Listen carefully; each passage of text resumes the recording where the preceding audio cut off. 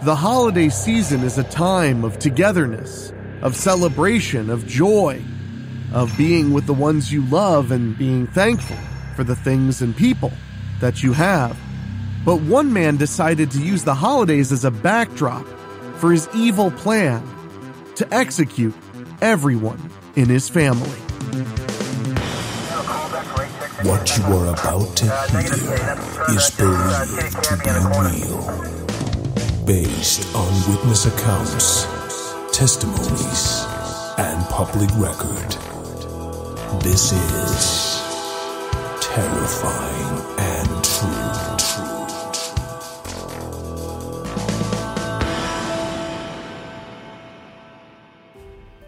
In the history of humankind, there are many tragic stories of patriarchs of the family killing those closest to them for a number of reasons, often economic stressors or mental illness, but this case is truly another level of heinous. This is the story of Ronald Gene Simmons, a name I honestly wish we could all forget. A man who not only was a heinous human being who committed many atrocities against those who he loved and loved him, but when he decided to commit the ultimate crime against them, he did so at Christmas time. We'll be telling that story tonight on Terrifying and True after these quick words from our sponsors.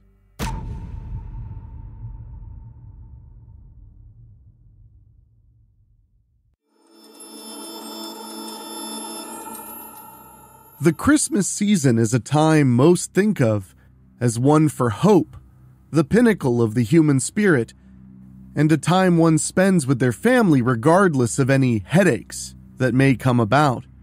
But the holiday season is also known to produce darker memories than the ones found on a Hallmark Christmas card. While it is usually robbery, personal larceny, and road-related crimes that fill the news come the holidays, murder has also filled the headlines. In 1987, one such instance of merry murder entered the headlines, only this one had a build-up to it that included a constantly moving childhood, a decorated military career, fleeing from the authorities when investigated for sexually abusing their own child, and a string of low-paying jobs that appeared to slowly chip away at their sanity. Eventually, that sanity broke, and the individual started a days-long spree of murder and mayhem. This is the story of a Christmas gone chaotic and how a family was slaughtered by its patriarch, how perhaps a demented mind was slowly distorted even more so by circumstance, of how the red that makes up the color scheme of the holidays can drip with blood. This is the story of Robert Gene Simmons. During the lead-up to the Christmas season of 1987, 47-year-old Ronald Gene Simmons decided that he would kill all the members of his family.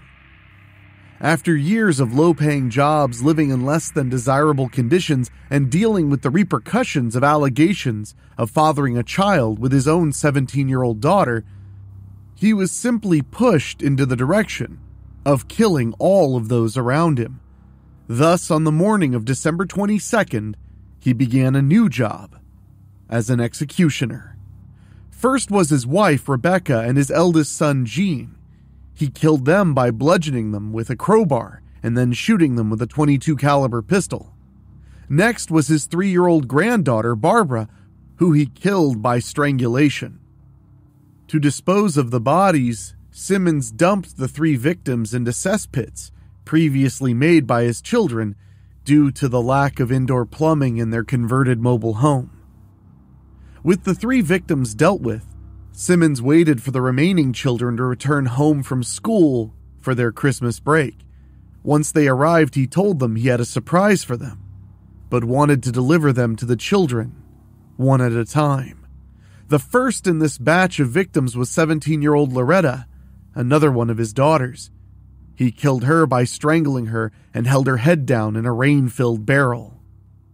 After that, one by one, Simmons killed the remaining 3 children, Eddie, Marianne, and Becky, In the same fashion, when all 4 of the children were dead, Simmons dumped their bodies into the cesspit where the previous victims were. 4 days later, on December 26th, Simmons waited for the remaining family members he had invited over for the holidays to come. To start off his newest spree of executions, Simmons first killed his son Billy and his wife Renata, both shot dead. Simmons then moved on to their 20-month-old son Trey by strangling and drowning him. Next was his eldest daughter Sheila, with whom he'd had a sexually abusive relationship, and her husband Dennis McNulty by shooting them both. Simmons next murdered his child conceived by his abuse of Sheila, 7-year-old Sylvia, by strangling her. Finally, Simmons finished his familicide by killing his 21-month-old grandson, Michael. Now that all of his family was slain, Simmons placed his victims' bodies in the lounge of their home in neat rows. He covered their bodies with coats, except for that of Sheila, who was covered by Rebecca Simmons' best tablecloth. The bodies of Trey and Michael were wrapped in plastic sheeting and left in abandoned cars at the end of the lane. After the murders, Simmons drove to a Sears store in Russellville, where he retrieved Christmas lights that he had previously ordered for his family. That night, he went for a drink at a local bar before returning to the home, where he spent the rest of the evening and the following day drinking beer and watching television. However, even with his entire family now dead, the darkness in Simmons was not at peace. So then came the next phase of his violent plan. On December 28th, Simmons drove out to a Walmart in Russellville, where he bought another gun to use for his next attack. From there, he traveled to a law firm where he had previously met the 24-year-old secretary, Kathy Cribbins Kendrick. Simmons had an infatuation with Kendrick and had asked her out previously, with her rejecting him. Once at the law office, Simmons walked in, found Kendrick, and shot her dead. Next on the tour of murder was the office of an oil company. It was there that Simmons was intending to find and kill Russell Taylor, the owner of the company.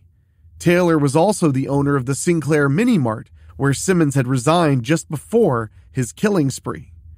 He was able to find and shoot Taylor, but was unsuccessful in killing him. Simmons then turned his attention to 33-year-old James David Chaffin, whom he successfully shot and killed. Chaffin would be the only victim that Simmons did not know. Before leaving the building, Simmons fired at another stranger, but luckily for that stranger, the bullet had missed. After completing his work at the oil company, Simmons drove out to the Sinclair Mini Mart, where he shot and wounded 2 more people. His final target was the office of the Woodline Motor Freight Company, where he shot his former supervisor twice, wounding her. When done attacking his former supervisor, Simmons aimed at an employee and told them to call the police, holding that employee at gunpoint until the cops arrived. Once they did, Simmons handed over his firearm and surrendered without any resistance. His rampage lasted 40 minutes. After he was arrested, Simmons underwent typical psychiatric testing to determine whether or not he was fit to stand trial.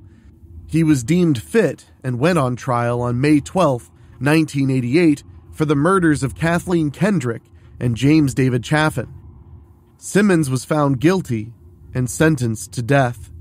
While under oath, Simmons made a statement supporting the court's decision to execute him, saying, quote, "I, Ronald Gene Simmons Sr., want it to be known that it is my wish and my desire that absolutely no action by anybody be taken to appeal or in any way change this sentence. It is further respectfully requested that this sentence be carried out expeditiously." Next, Simmons went on trial for the murder of his 14 family members. On February 10, 1989, he was once more found guilty and again sentenced to death. During the trial, Simmons had to be removed from the courtroom for punching the prosecutor, John Bynum, and trying to grab a deputy's handgun. After Bynum had introduced a letter between Simmons and his daughter Sheila, in which Simmons expressed anger that Sheila had revealed that he was the father of her child and that he would see her in hell. As for his motive, a family friend told investigators that Simmons' wife, Rebecca, had been saving up money to divorce him when the killings happened. Once again, Simmons did not appeal his sentence and stated, quote, "To those who oppose the death penalty, in my particular case, anything short of death would be cruel and unusual punishment." Because of his acceptance and lack of desire to contest his death sentences, the trial court held a hearing concerning his competency in regards to his opinion to waive all further proceedings. By the end of the hearing, the court concluded that Simmons' decision was knowing and intelligent. However, it was his acceptance that raised some issues with Simmons and his fellow death row inmates. He had to be separated from other prisoners as his life was threatened constantly. This was because he refused to appeal his death sentence. The other prisoners believed Simmons was damaging their chances of beating their own death sentences. Simmons even became the subject of the United States Supreme Court case Whitmer v. Arkansas, when another death row inmate, Jonas Whitmore, attempted unsuccessfully to force an appeal of Simmons' case. On May 31, 1990, then Arkansas Governor and later President Bill Clinton signed the execution warrant for Simmons. He selected lethal injection as his means of execution and died on June 25th in the Cummins unit. Because none of his remaining relatives would claim his body, Simmons was buried in a potter's field in Lincoln County, Arkansas. And so ends the holiday horror tale of Ronald Gene Simmons, the man who became the state of Arkansas's most prolific mass murderer, and whose acceptance of and his refusal to appeal his sentence resulted in a Supreme Court case. While a motive was partially established, nobody may ever know what fully triggered Simmons to go on the rampage that he did. Was it vengeance? Was it to try to cover up a dark, dirty family secret? Why was he so accepting of his sentence? The truth might never be fully revealed, but perhaps that is for the best in matters such as this.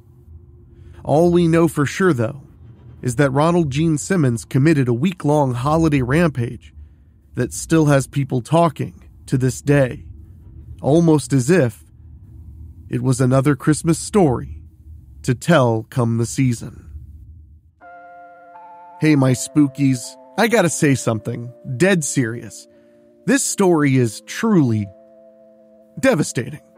It's about a man who harmed his family for a long time and then one day decided to just kill them. And at the holidays. This is the kind of brutal reality that makes true crime so fascinating and also so heartbreaking at the same time. I wanted to tell this story because obviously it's seasonal, and it's morbid, and it's twisted. But I also have to admit that doing Terrifying and True can be kind of hard on my spirit sometimes.